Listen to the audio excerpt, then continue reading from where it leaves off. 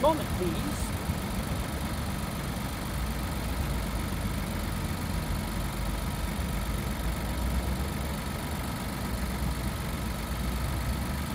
Another fun fact about the newer version Quadrifoglios, you have something that's a little bit more closer to related to the Netsuno engine.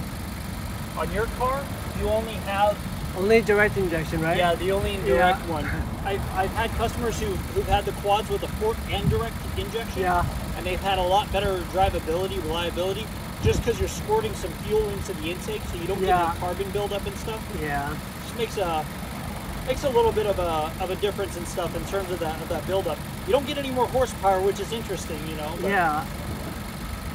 Maybe they've tuned it just for low RPM. I'm not sure. I know that we have to machine allows the splitters. Let's see if we can get this thing to open voltage. Sweet. So when we go to the open position, this is as far open as it can go. Okay.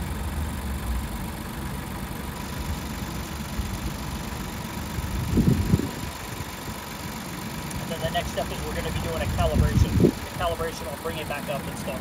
Okay. Oh, sorry, let me turn the key off for a second.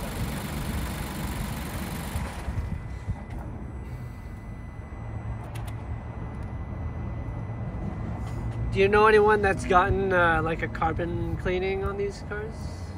On the direct injection only?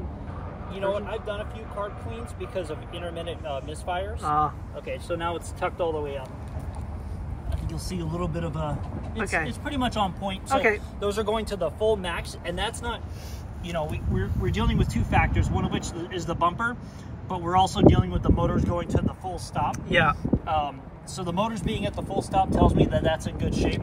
And yes, unfortunately, you touch something, it's gonna There's a little bit of play. Yeah. So no worries. And then you know, just for your own giggles, the calibration is passed. Sweet. So I know that the motors are functioning, and that is going from full up to full down. Yeah. So. Thank you for demonstrating that.